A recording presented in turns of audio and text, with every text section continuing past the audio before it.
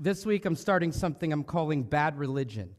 Now, this is a series that I have just been praying about for a long time as I've watched a society change through different things that are happening in our culture, especially America. We've find that even not just the secular world and the spiritual world are entrenched in battle towards one another. We are discovering more and more that even there are distinctions between Christians.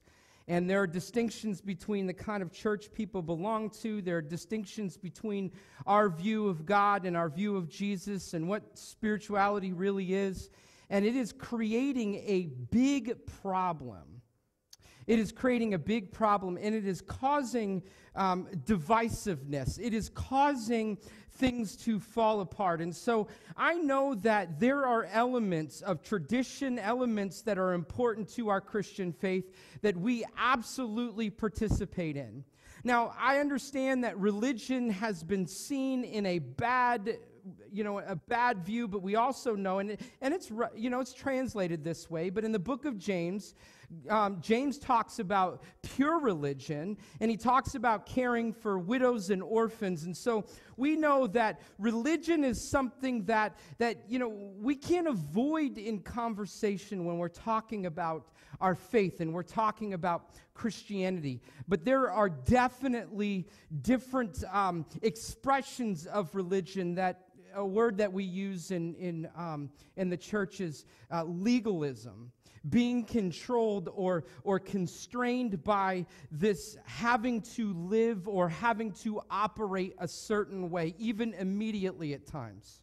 Now, a quick story. When I was first pastoring here, I had a friend. His name is Bill. He's all the way in Ohio, and there was this guy who was passing through, visited his church, and they had talked for a little bit, and this guy had said to Bill, Bill was asking him where he was going, and this guy said, well, I'm actually heading up towards Lancaster, trying to get to Canada, or going up to New Hampshire, heading up towards Canada. And I didn't find this out till a little bit later, but this guy who's just, one Sunday morning, a little bit earlier than church started, I see this guy walking down the street, and he comes walking in. And it is very apparent, for those who were here at the time, it was very apparent that this guy had not alcohol, but another substance that was making him kind of funny acting. And I don't know what it was, but he was definitely under the influence of something. And I remember this because I was preaching and I was sharing, and the truth is this man had a very distinct odor to him. He had been walking for several days, hitchhiking, probably had been a week, 2, maybe 3 without a shower. It might have been a month from, the proximity. I mean, I could smell him from here. Just being honest. But one of the things that was particularly incredible to me is that with the people that we had here, this gentleman was sitting back there, noticeably under the influence of something, and noticeably dirty, noticeably in tattered clothes, noticeably there was a problem that everybody could see. But no one asked him to go anywhere.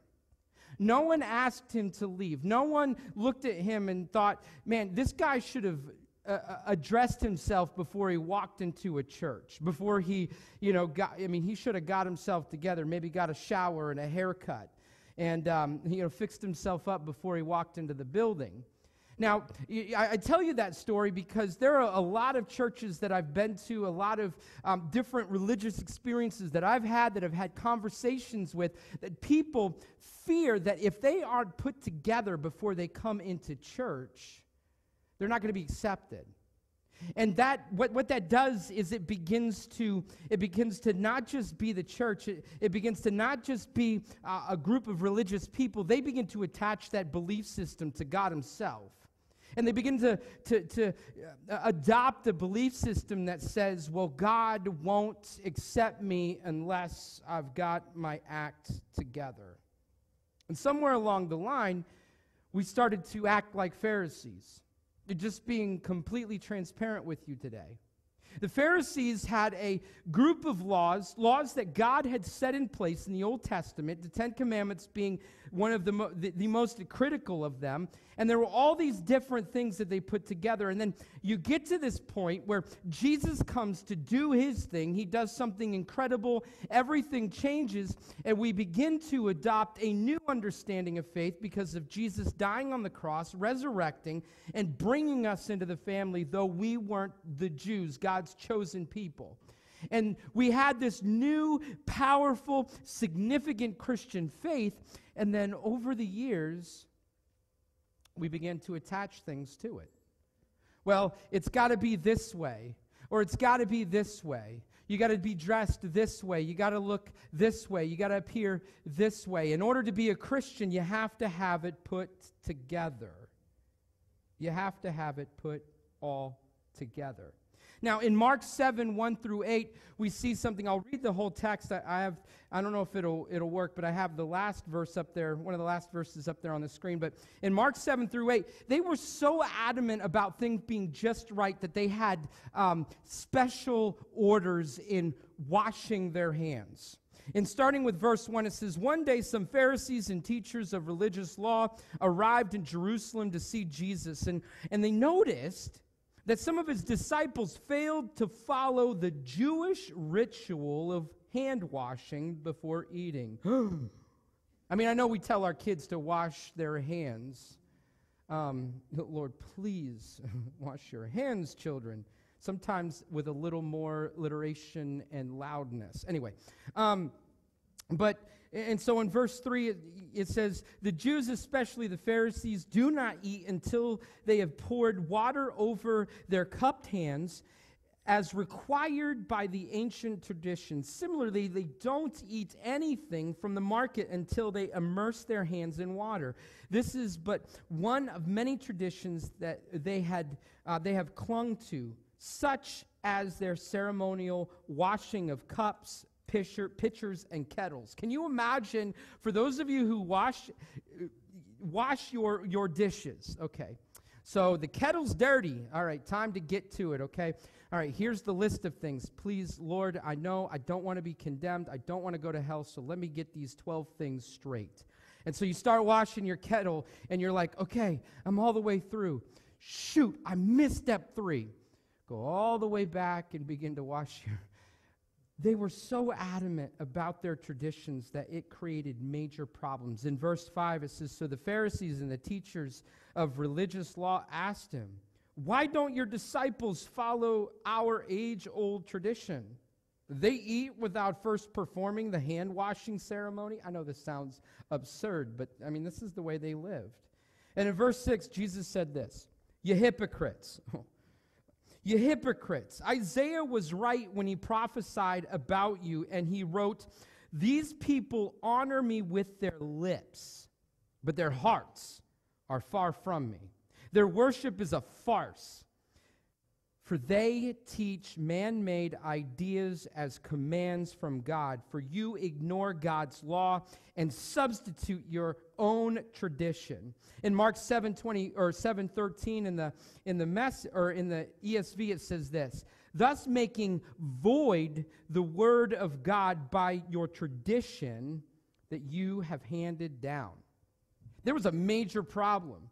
Their traditions had become so enormous and so much a part of their culture that the actual text, the actual Bible, had been hidden by all these things they had to do. The very Word of God, the very precious, living Word of God that changed everything, was not seen because of all the things that they had attached, all the things that they had put around it.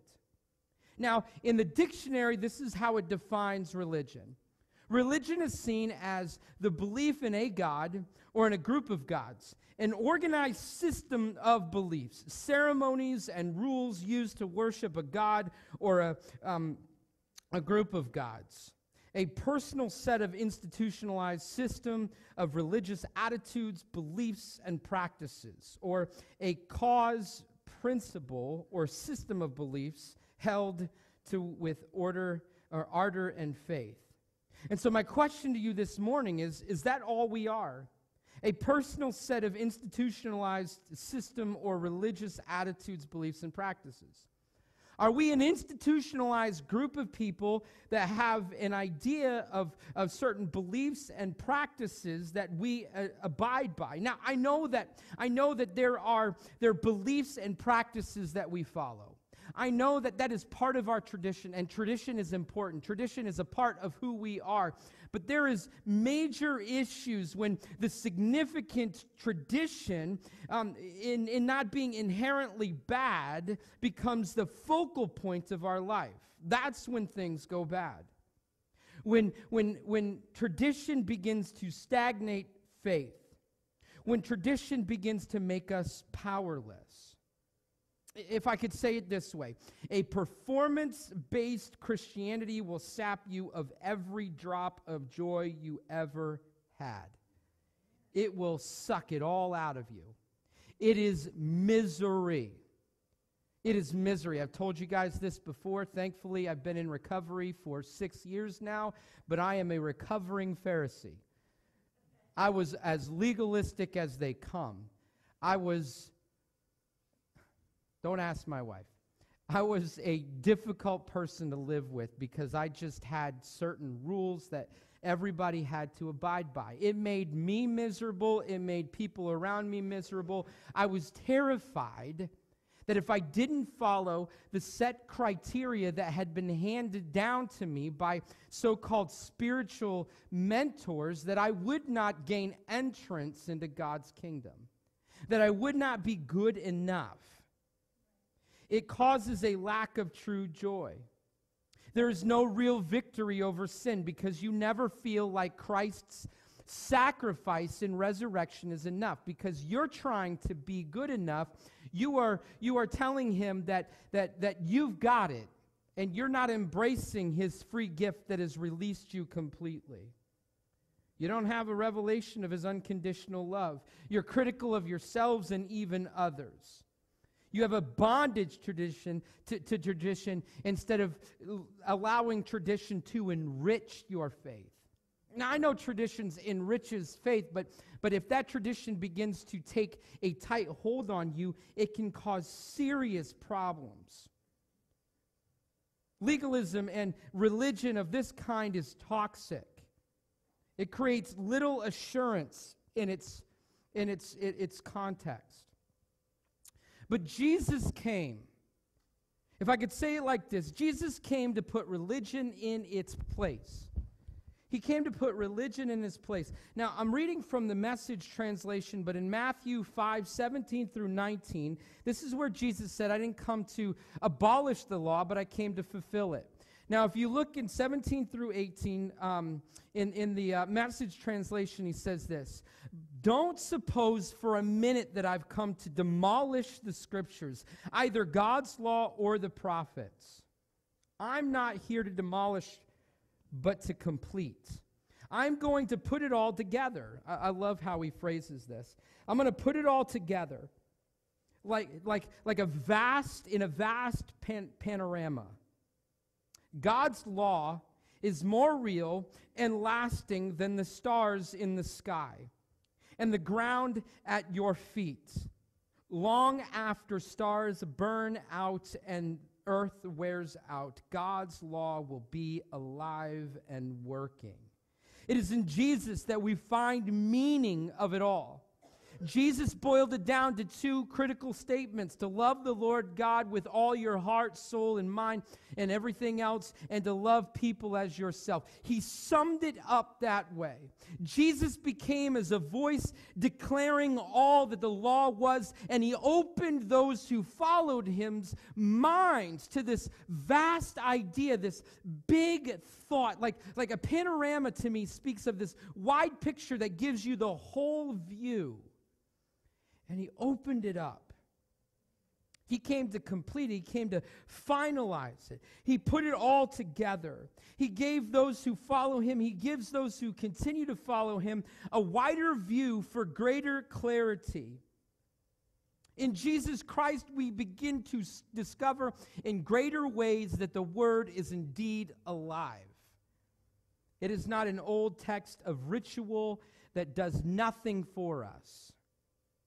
In John 14:6, I love this verse. It says, I am the way, the truth, and the life. No one comes to the Father except through me. I absolutely love and pray every day that my love grows with intensity, the chase after Jesus. Tag. He tags you. He gives you life. He gives you this great freedom. And then he says, follow me. Come after me. Let's go. Come on. And he's leading the way, and we're following him. And we discover his way. We discover truth. We discover life. And then when we discover just what he offers us in bringing us to his Father, oh man, such a pursuit, an enjoyable pursuit. In 2 Corinthians 3:17, it says, for the Lord is the Spirit, and wherever the Spirit of the Lord is, there is freedom. There is freedom. I love how the Message puts this as well.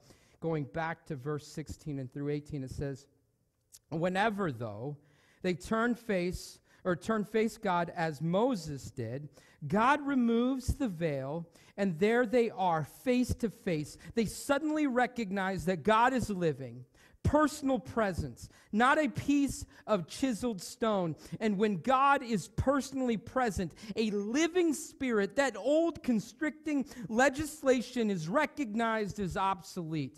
We're free of it, all of us. Nothing between us and God. Our faces shining with the brightness of his faith, and so we are transfigured much like the Messiah. Our lives gradually becoming brighter and more beautiful as God enters our lives and we become like him.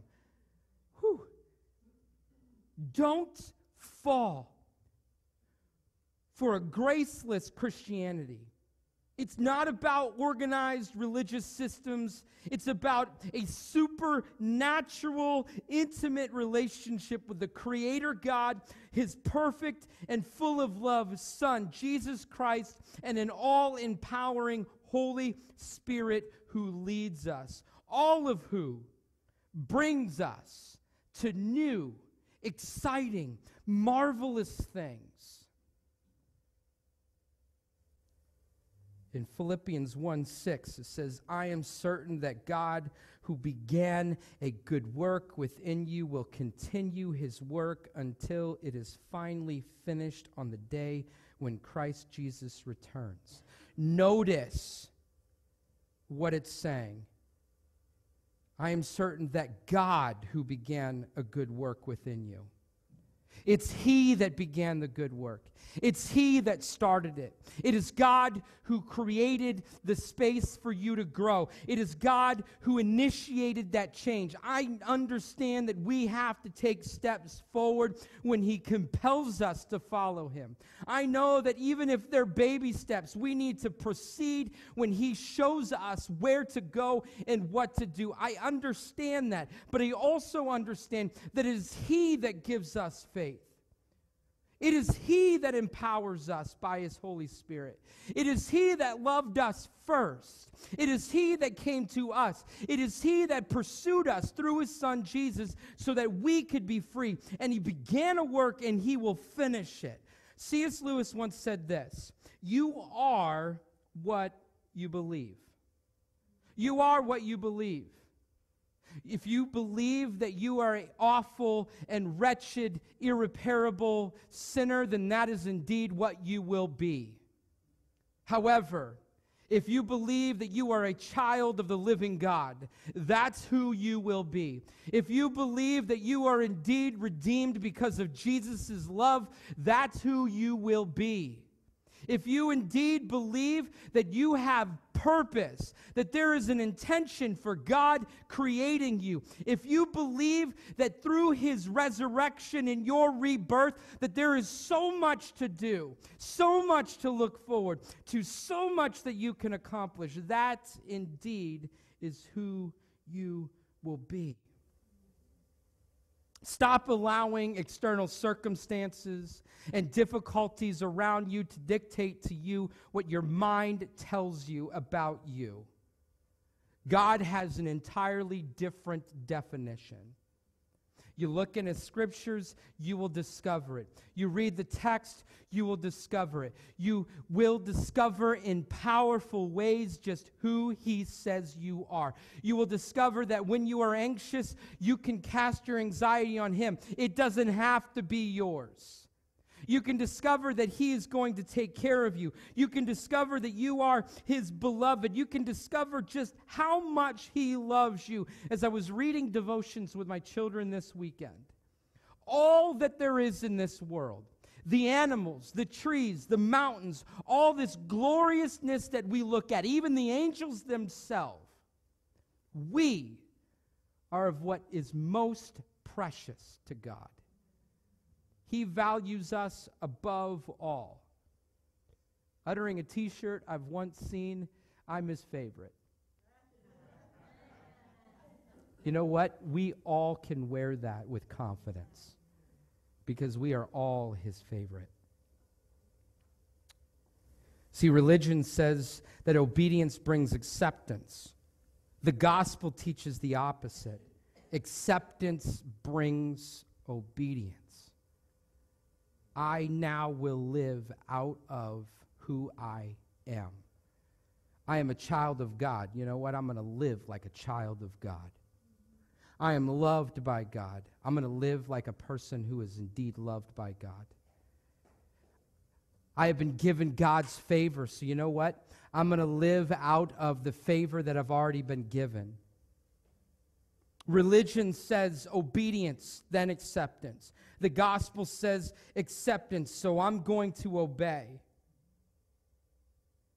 You see, religion has the ability to rob us of the love of God. We feel like we are too far gone. We feel like we're not valuable enough. We feel like we'll never attain that we'll never have that. You know what the truth is? We are all rotten, we're all wretched, we're all broken. He gives it to us anyway. Because that's God. That's how He works. So don't for a second, if you've accepted Christ, if you have welcomed Him into your life, if you have allowed Him to take control, don't for a second believe that it can be lost. That your trust and your confidence will continue to increase. Your capacity to believe Him for all things will grow and grow and grow. Do you have the genuine love for the Lord? Are you missing out on God's love? Have you allowed regulation to trump relationship? Are you mean-spirited, especially with yourself? Are you grumpy and judgmental? Are you proud? Are you loveless? Why live like that? Why live like that? Why be controlled by that? In this series, we're going to continue to talk about how religion affects us and affects the church and how the church sees the world and all the damage that's been done. And you know what? I delight in the fact that I am in a church that does not abide by the rules. Understand what I mean by that. It's not easy. All right? Now, I'm not talking about the rules that we need to abide by. Don't misunderstand me, okay? I'm not saying it's a free-for-all. But what I am telling you is that we have as churches begin to move forward, and we have taken the richness and the wonder of the living word and applied it to our lives, and it is changing us. Those are the things that we abide by, not man-made rules. We are free. We are free, so we should live free. Not like doing what we want. Understand what I mean. We have been given freedom in Christ. Why would we walk back into a prison? Or why would we trade one prison, the prison that held us and made us contempt against God? Why would we trade the prison of our sinfulness for a prison of legalism and religiosity and crippling fear that will never be enough? Why do people trade one prison for the next? Jesus is not your accuser. Jesus is your friend and your rescuer. Jesus came for you. Just spend time with him. Referencing 2 Corinthians 3:17 again. For the Lord is the Spirit, and wherever the Spirit of the Lord is, there is freedom. There is freedom. So live free. Enjoy your freedom. Experience the fullness of the freedom he gives you.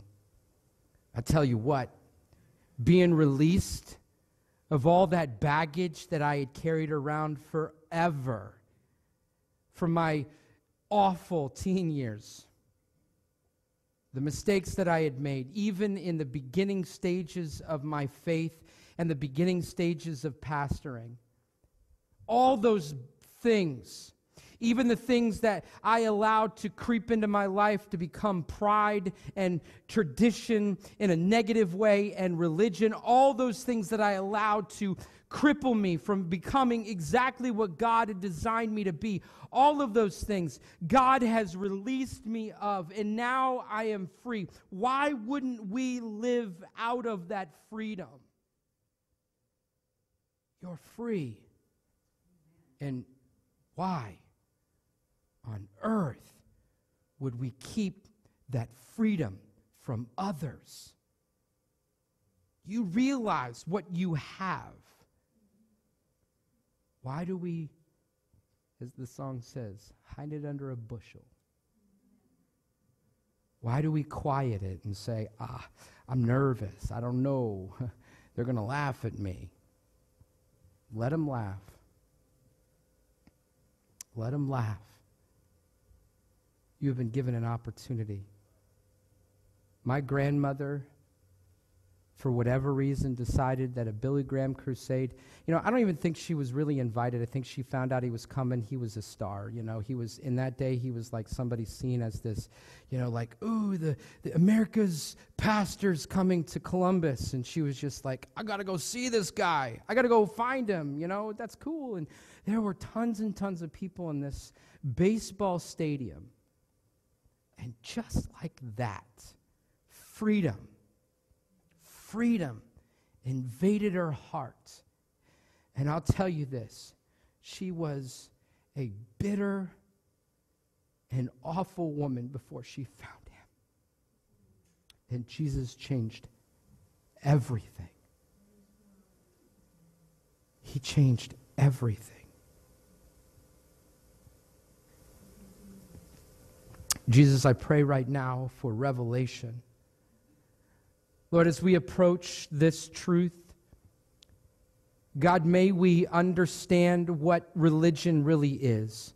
As your word says, there is pure religion. There is true religion in the sense of, God, you want us to follow and abide by things that you have told us in your scripture. There are definite, unquestionable truths that we should follow, but not under the restriction of law, not under a control, not under a legalistic spirit that makes us miserable and joyless. No, we learn to follow those things out of excitement, out of thrill, out of the freedom that we've been given, that we are even free to die for you. What a joy, what a privilege it is for us to experience the things that we experience in this culture as a result of our faith. But may we never keep the love that you have given us from others. Lord, convict us. How dare any Christian of any part of the world to quiet themselves when they have an opportunity to release to another person the gospel, the good news, the truth that changes everything, that brings freedom. God, may we be relieved and released from the control of legalism, of religion, and open to the truth, abiding by every word of the Scripture and discovering what freedom really is.